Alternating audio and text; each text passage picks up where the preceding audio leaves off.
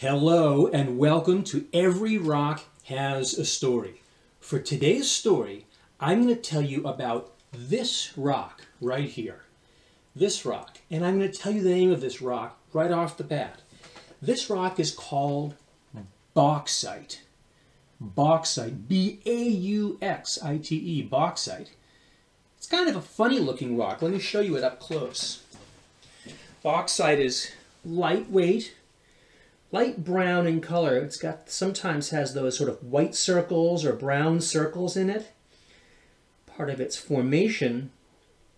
But the interesting thing about this bauxite is what it's got in it. Bauxite is loaded with aluminum. Aluminum metal. In fact, if you want aluminum for soda cans or for vegetable cans or for building construction, aluminum is a really important metal to do things with. If you want aluminum, you got to get it from bauxite. This is where we get aluminum. But what if I told you that we wouldn't have bauxite if we didn't start with this? Remember, this is our granite, what the continents are made of. What if I told you that we can make bauxite by starting with granite and doing something very important to it called weathering? Weathering is what happens to a rock, like granite on the continents, when it sees the air and the rain in the atmosphere. We've talked a lot of times about how the air and the atmosphere can change rocks, like the rusting of the earth, and other examples. In this case, granite, when it sees the air and the rain, it starts to break down. We talked about this already. Remember the feldspars, those pink feldspars in the granite, they have lots of sodium and potassium, remember? And they get washed away and end up making the ocean salty. But there's more than just sodium and potassium inside feldspar. Feldspar is also loaded with aluminum. But aluminum doesn't get washed away and dissolved in the water. It stays behind.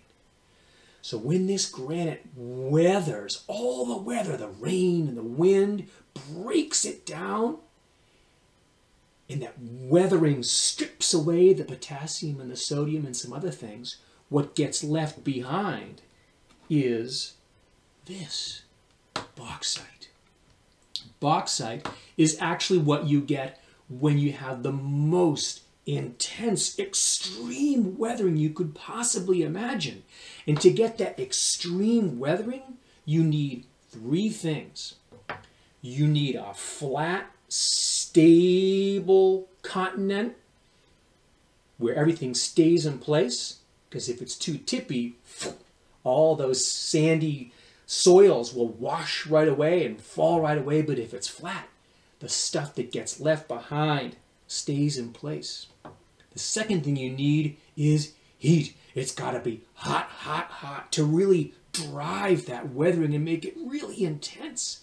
And the third thing you need is water. It's got to be wet, wet, wet to help drive that weathering.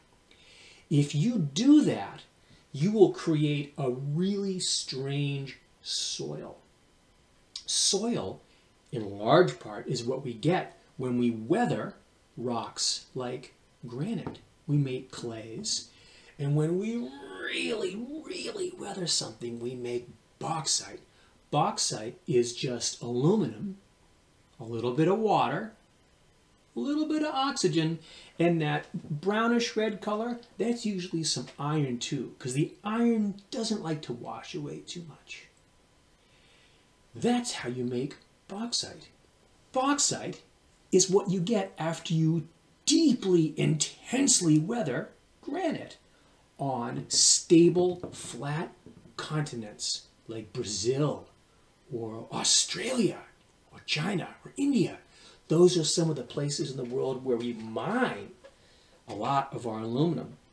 And it's interesting how this works. To get the aluminum out of there, you have to get rid of the oxygen and the water. And there's all these complicated processes. And the most exciting step is they take all the aluminum combined with the oxygen and they grind it all up and they actually melt it into this hot steaming bath called cryolite. Whew, it's this hot molten potion. And then to get the aluminum out, they shock that steaming bath of molten aluminum and cryolite. They zap it and shock it with electricity. And that electricity allows the aluminum to crystallize out as pure aluminum metal. It's a really interesting process. The problem with that, we use so much aluminum, we have to extract so much aluminum to use that electrical shock to zap it in that dissolved, hot, boiling, molten cryolite plus bauxite all crushed up. We need a lot of electricity. In fact, Australia, which produces more aluminum than any other country, more than 10% of the entire country of Australia's electrical energy goes to make aluminum. That's a lot. And it used to be a lot more in the past until we started recycling. That's one of the reasons it's so important to recycle our aluminum cans and things like that, because it takes a lot of electricity, a lot of energy to make new aluminum.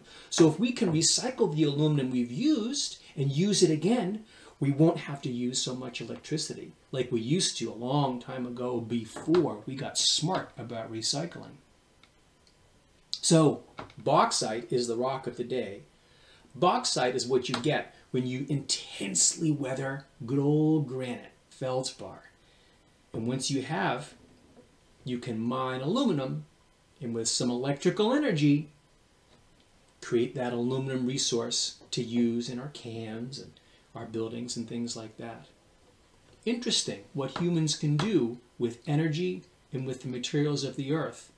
And recycling is one of the greatest inventions to make aluminum use and processing sustainable for the future. Bye-bye.